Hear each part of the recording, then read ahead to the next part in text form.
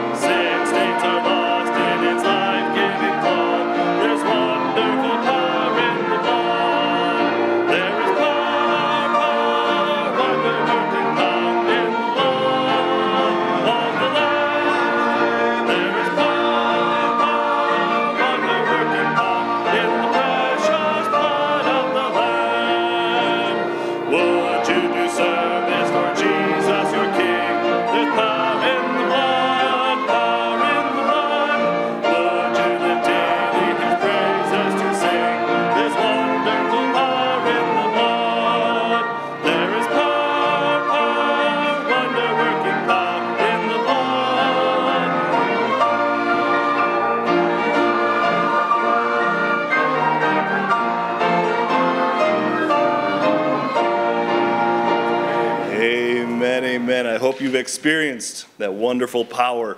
On the front of your bulletin is our verse for this month. If you would, please say the reference before and after with me. 1 Peter 2:21. For even hereunto were ye called, because Christ also suffered for us, leaving us an example, that ye should follow in his steps. 1 Peter 2:21. Let's pray.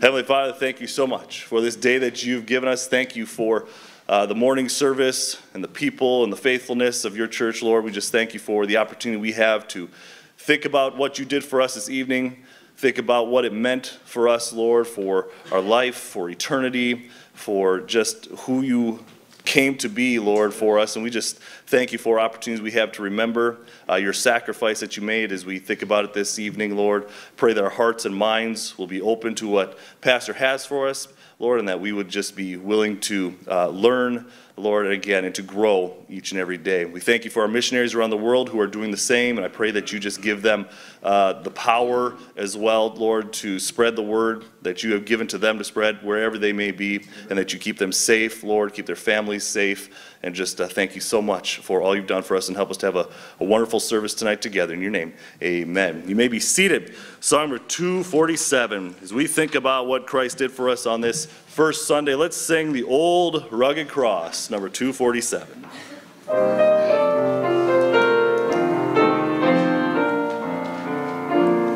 On a hill far away stood an old rugged cross, the emblem of suffering and shame. And I love that old cross where the dearest had passed, for a world of lost sinners was slain. So I'll cherish the old rugged cross till my trophies at last I lay down. I will cling to the old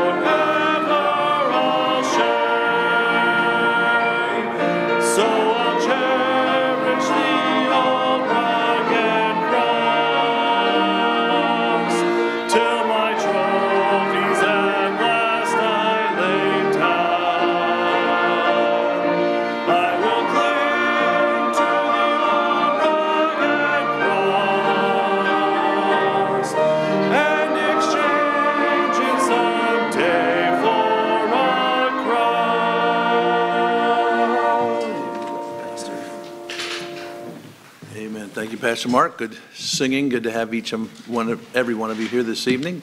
Glad that you're here. In your bulletin, just a couple of announcements regarding the week to come. Ladies begin their Bible study with Sue Schrader again on Tuesday. Glad to have them back in town, and we are grateful for safety for them. Men's Bible study both Monday and Saturday. Notice the Saturday one is still 8 to 9, but men's breakfast this Saturday will be at 9.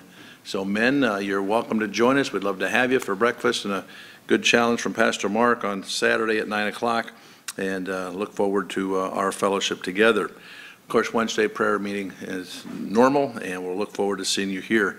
The junior high festival, it says it's on Thursday, but it's actually on Friday, the 8th. So for those of you who need to know, would like to know, if you want to go down to Rosemont to watch these junior high young people speak and play and sing, and when I say play, their instruments, and sing, you're certainly welcome to do so. It's a free event. And so that's going on Friday down at Rosemont. You pray for the young people and pray for those who are traveling down there, and Miss Herbert, who runs all over the building, making sure she's at the right place at the right time for whoever she has to play for. And so that'll be a great day, as it always is. Congratulations to our Lady Warriors. They took second place at the Max tournament. Well done, ladies. They went to the semifinal with Rosemont and beat Rosemont to get to, yeah, that's always a daunting task, and Coach Poorman did a great job with the girls this year, and we're grateful for them. Yeah, thank you. Yeah, very good. That was Renata's mom clapping. I think she's pulling for a Most Valuable Player award from the coach. I don't know, right, Renata? Yeah, she's doing everything she can. But anyways, it was a good year, fun year. So congratulations. And our boys took a consolation championship. That's all right. Very good, guys. They won last Monday here to get into the tournament, and then they had a bye to get to the final, and they won on Saturday morning, and so that was exciting as well. So congratulations to all coaches. Brian Schoonover coaches our men's senior high varsity team, and we are grateful for that. Let's see, a couple of folks that we really need to keep in prayer. Betty Furry is not doing well. Oxygen levels are low, so pray for Betty if you would tonight. Sharon Underhill still quite issue with her breathing as well, and lung capacity. Of course, Pam Strayer recently had a full knee replacement, and she's having a difficult time getting some feeling back into the leg, the upper part of the leg on which that replacement took place. So just pray for Pam. Pray for the ongoing recovery that she has, and I know she would appreciate that. And then Paul Heil is also in the hospital. He's in the hospital with some breathing and heart issues, and you pray for these folks that recently this weekend have been in the hospital and are recovering. And Betty's not in the hospital, but she is at home, but getting weaker. And so I know Rod would appreciate your prayers for Betty as well. Ushers, would you please come as we have an opportunity to give to the work of God this evening. And thank you so much for your faithfulness to the work of God here. I hope that you'll look at the bulletin for some special events coming up around the Easter time, both the Wednesday night before Easter and then Easter Sunday morning. So ask God to help you to be here and invite some folks. Easter time is one of those times when people might come to church that otherwise they wouldn't. So read the bulletin, find out what's going on, and we'll say more about that as it gets closer. Father, again, we thank you for the opportunity to give to the work of God. We ask your blessing upon this offering. Thank you for each one who so faithfully gives to the work of God so that the ministry might go forward. We pray these things in Jesus' name. Amen.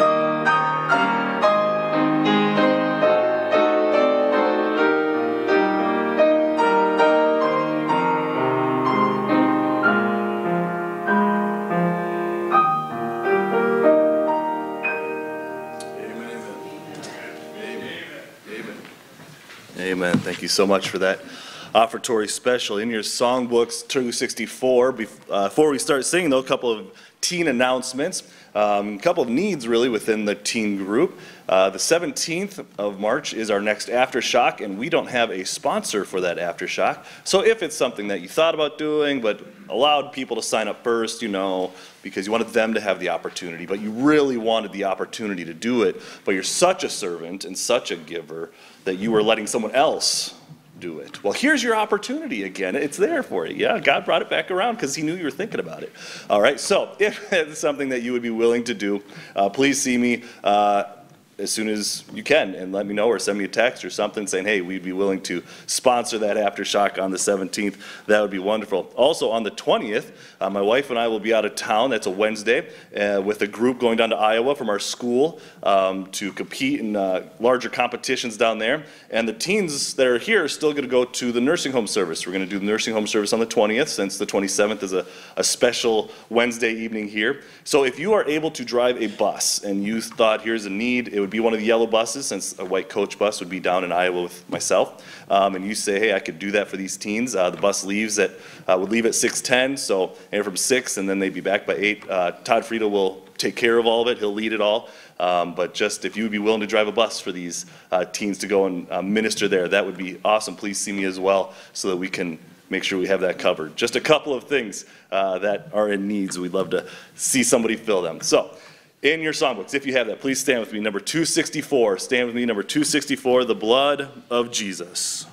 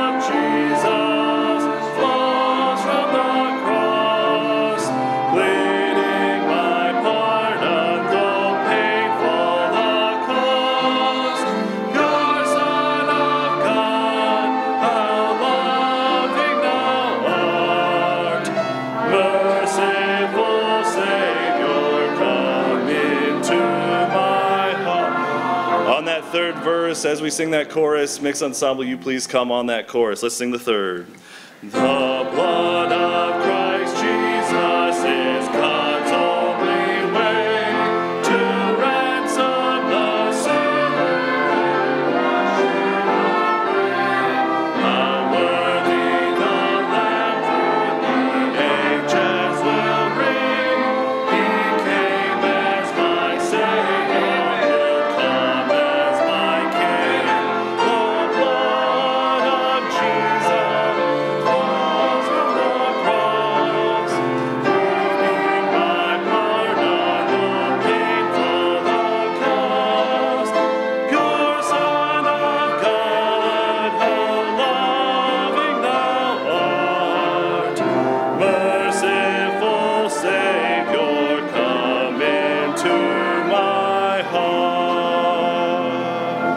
Amen. You may be seated.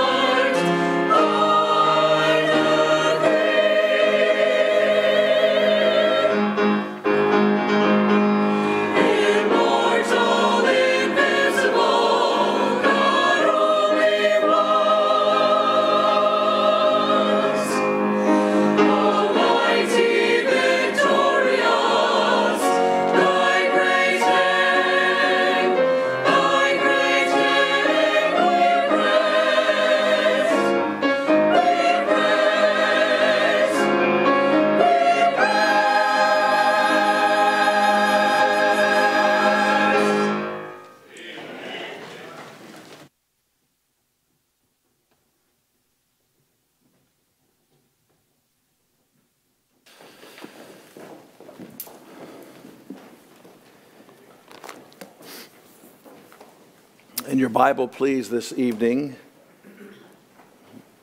the Gospel of Mark. Just want to read a portion of Scripture. It's very familiar, and then read a lot of other portions of Scripture as we have time here this evening. I'm going to give you 30 seconds, and I want you to think back 4 years, almost 4 years, and try to remember where you were on April 5th, 2020.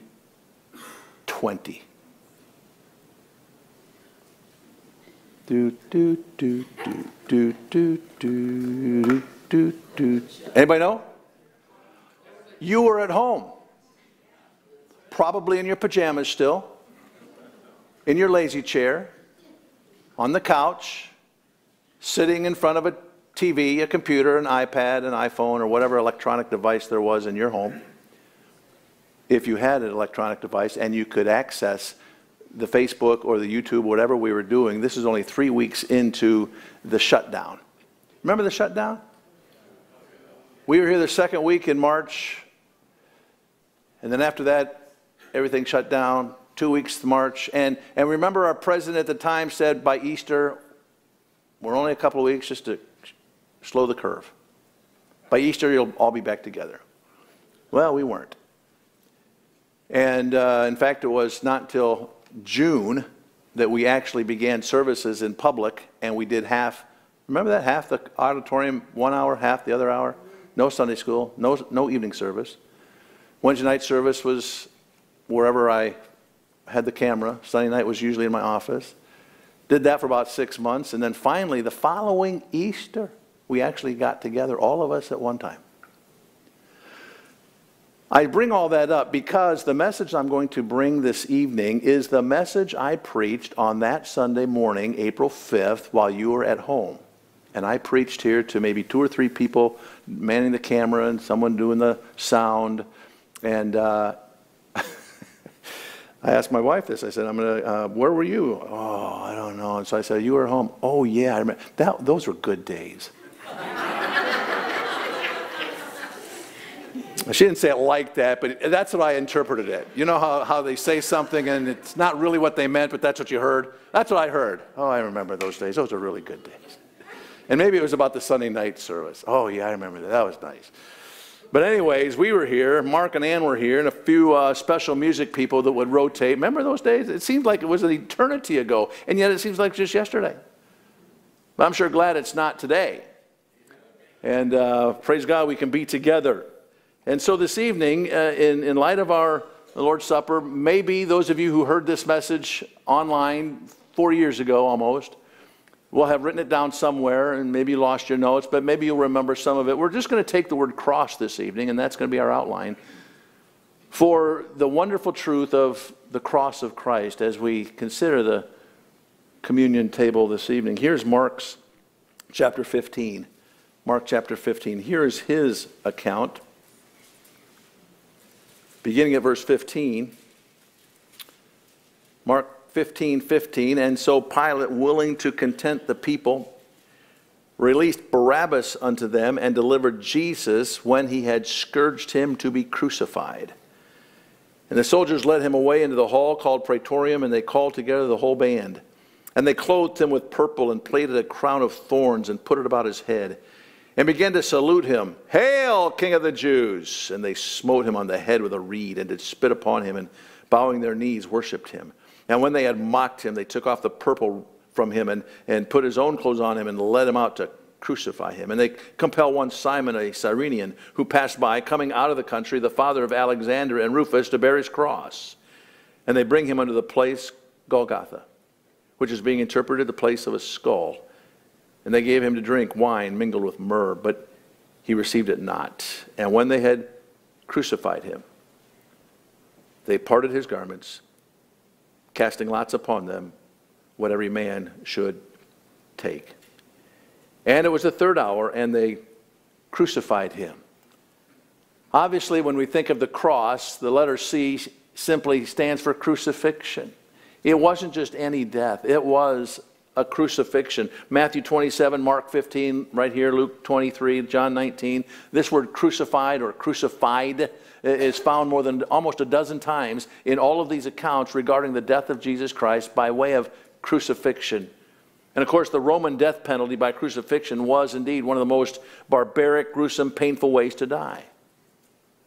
The majority of crucifixions, the victim was tied to a cross, which prolonged the agony of death. The one hanging on that tree with arms outstretched and knees slightly bent would eventually die of suffocation. Unable to pull himself up in order to breathe, the person would eventually expire, sometimes after a day or more of hanging on the cross. Jesus' crucifixion, however, was different. It was unusual in the sense that he died of suffocation and extreme blood loss. The crown of thorns on his head, the beatings on his back that laid his body bruised and torn and open. The spear in his side, and of course the nails driven through his hands and feet. The Savior died after only a few agonizing hours on the cross. That's why Pilate marveled in Mark chapter 15, just down a few more verses, that he was already dead. It was unusual. In fact, some were on the cross for so long that they would actually break their legs so that they couldn't lift up any longer. They didn't have to break Jesus' legs. Of course, that's prophetic. Not a bone of him was broken. But he was already died.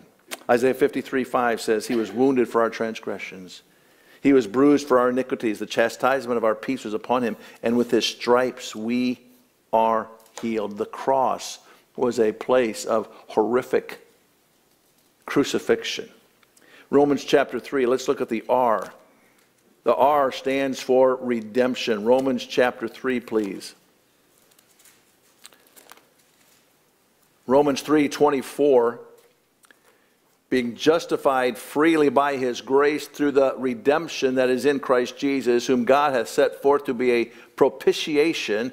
The word is satisfaction, through faith in his blood, to declare his righteousness for the remission of sins that are past, through the forbearance of God. Talking about 2 verses full of theology. Notice you got justified freely, redemption that's in Christ Jesus, propitiation through faith, the remission of sins. What a great couple of verses that help us to understand that the cross was a place of redemption. Redemption.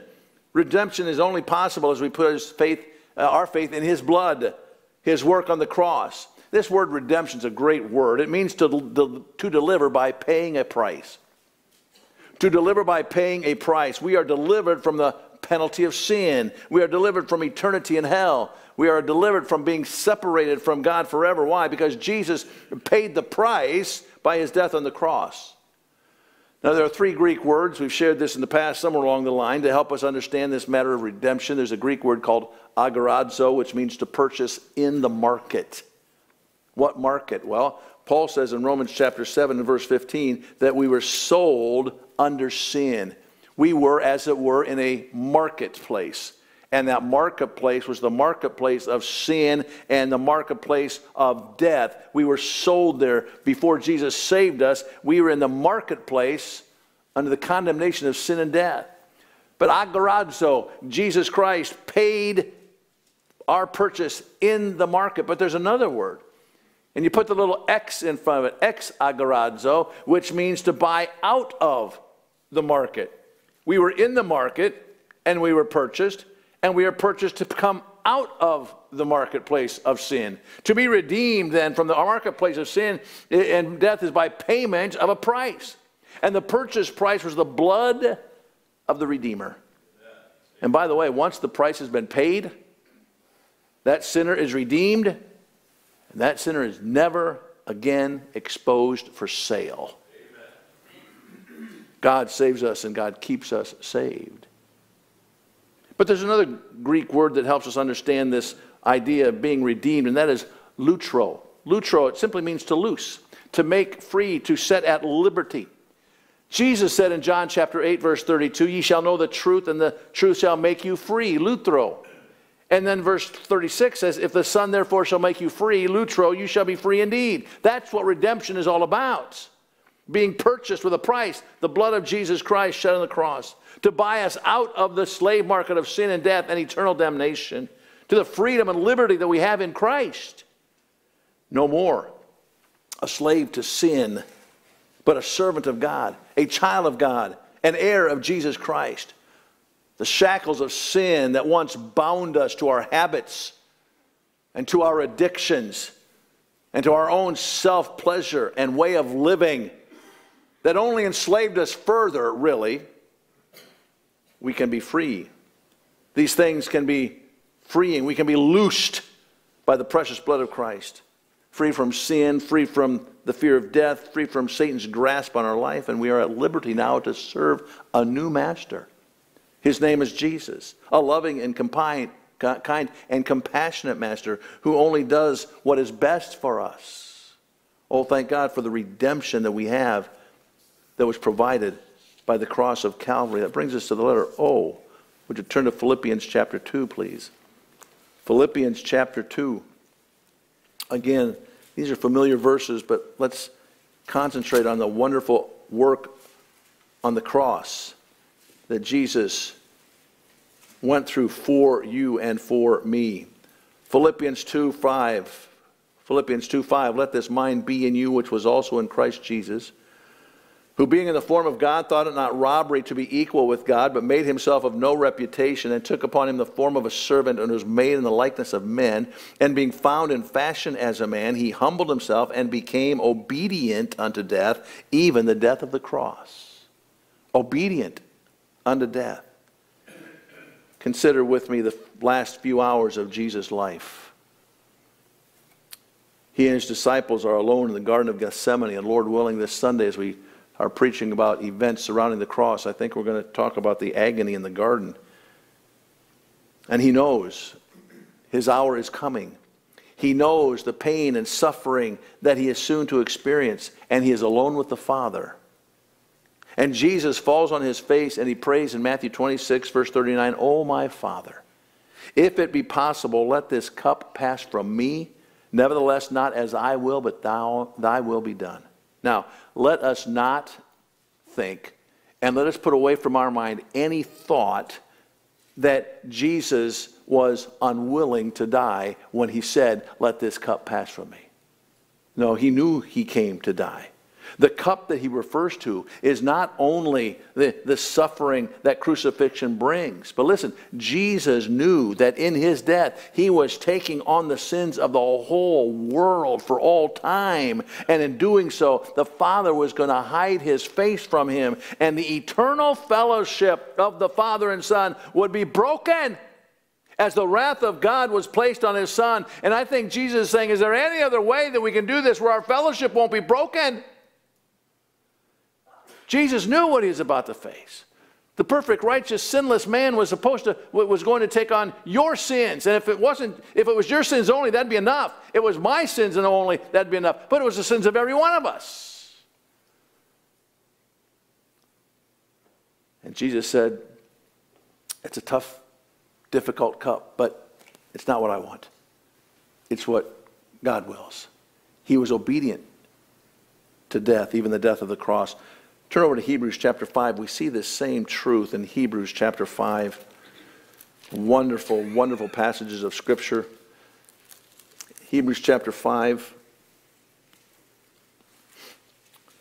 verse 8. Though he were a son, yet learned he obedience by the things which he suffered. And being made perfect, he became the author of eternal salvation unto all them that obey him. How could it be said that the Son of God learned anything? He's God. How does he learn anything? Doesn't he know it all? Isn't he omniscient? Certainly. But as a son, as a God-man, we understand that he learned obedience by the things which he suffered, that is, his entrance into this world as a man involved him in experiences that he never would have known had he stayed in heaven.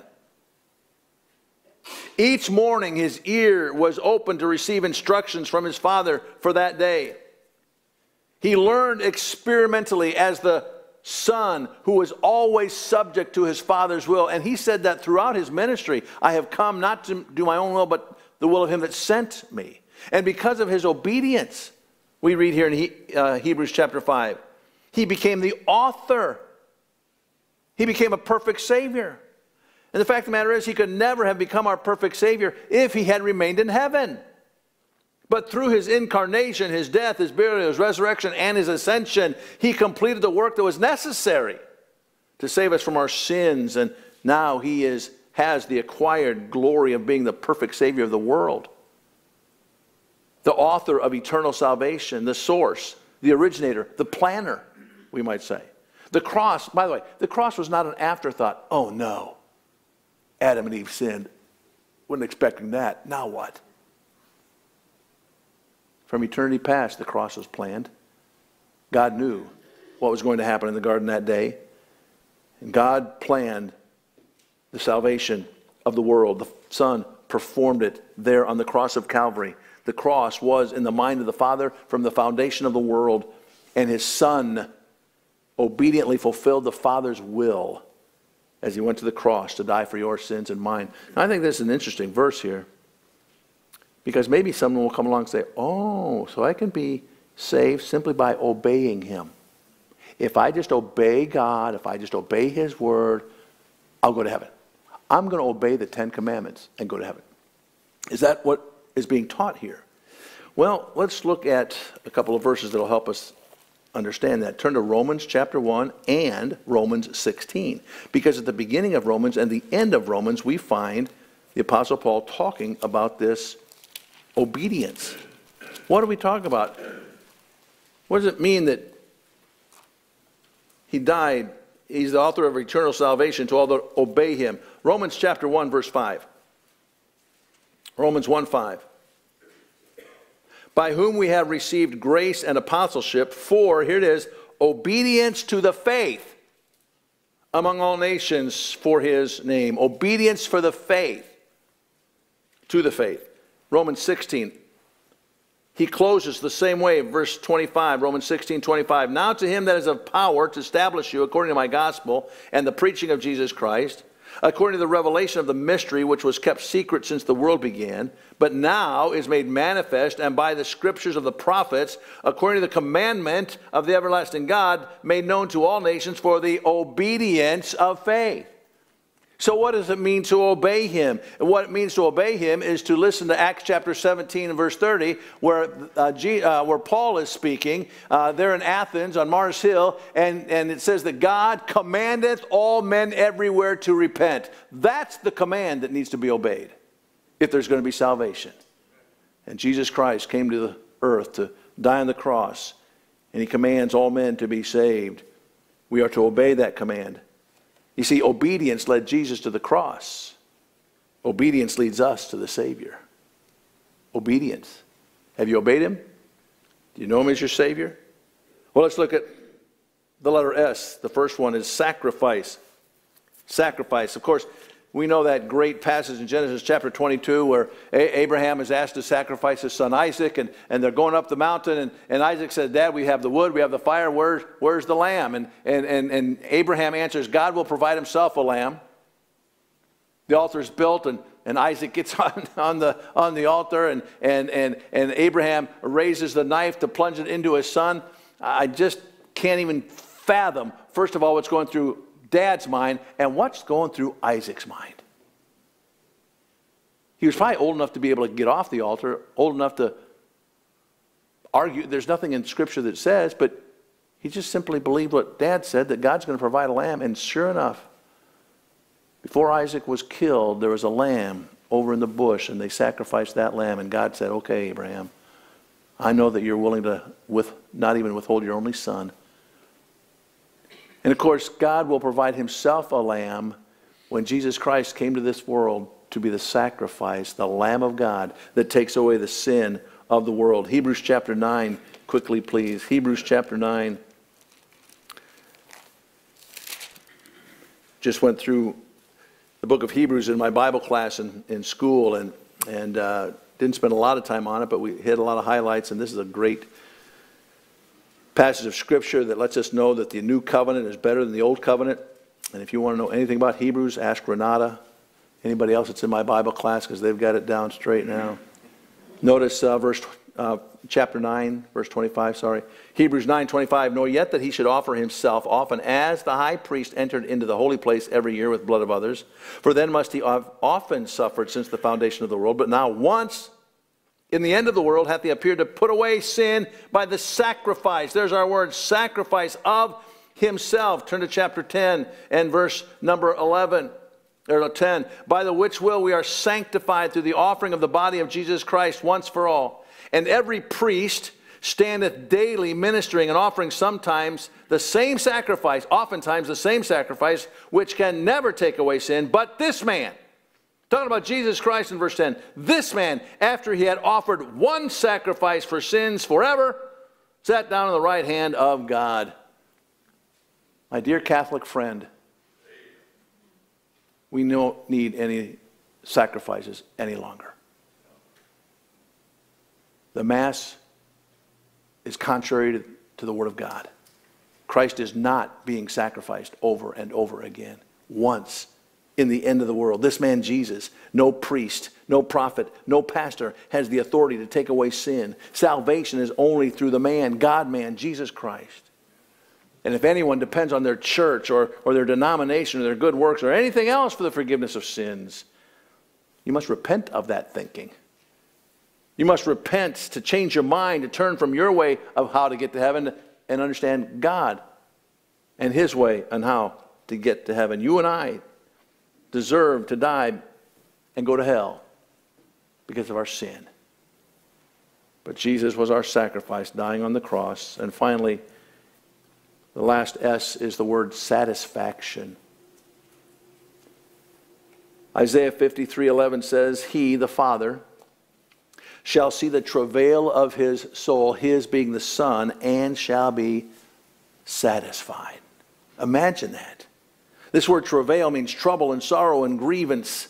And God the Father was satisfied by His Son's death on Calvary. He was satisfied knowing that what His Son had accomplished would provide the way for man to be reconciled with God. He was satisfied in knowing that man would be saved and justified as they accepted Christ's death on the cross as payment for their sin. The redemptive act gave great satisfaction to God. Humanly speaking, we see the cross as a horrific death of an innocent man. But from heaven's perspective, the cross was where God was satisfied as Jesus paid the price. He met the demands of a perfect sacrifice for the atonement of sin, even as we mentioned the atonement this morning. Paul David Tripp, who is a great author, well-written author, said this: the cross is evidence that in the hands of the Redeemer, moments of apparent defeat become wonderful moments of grace and clarity. The cross, to human beings, think, oh, how horrible. To God, how wonderful, how satisfactory that is to me to see my Son obedient to the death, even though it meant separation because of his sin. Jesus Christ has met the demands of the law, and so he said, it is finished. Everything he had come to earth to do, the purpose for which he came was to die for man, and everything he did was done. It was complete. It's finished. Now, he still had more to do, even as we talked at lunch today. He still had to come out of the grave, did he not? He still had to live for 40 days to meet with his disciples to give evidence that he had indeed risen from the dead. But when it came to redemptive work, it was over. There's nothing more that needed to be done.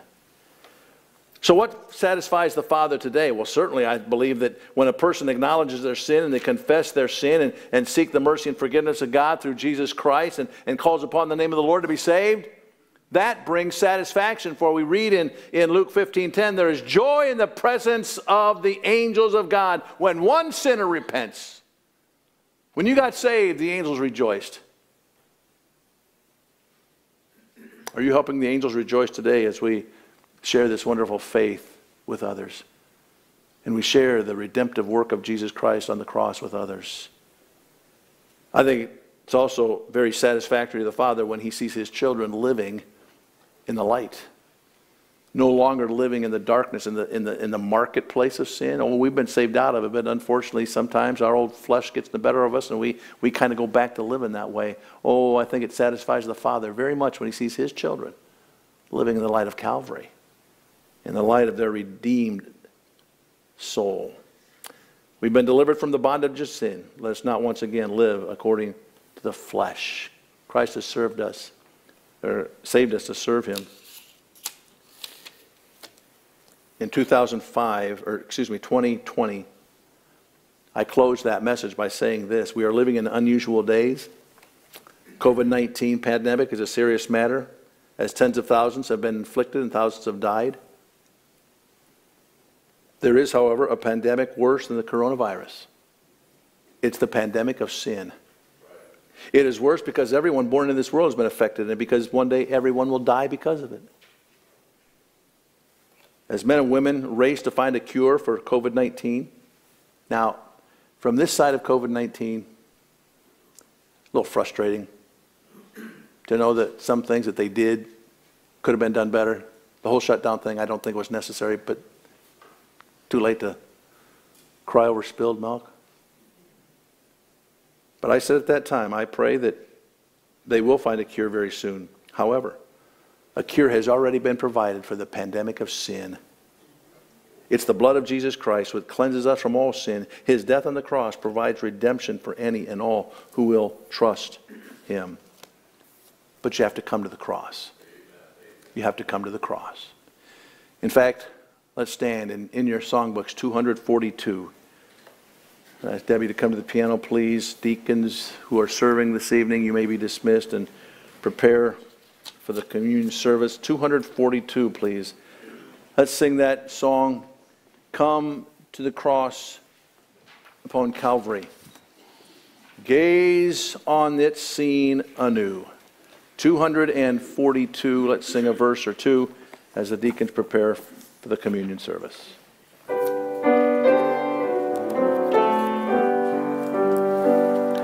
Look to the cross of the Lamb of God. Lay all your guilt on him. Freely his lifeblood he sacrificed, paying the debt of your sin.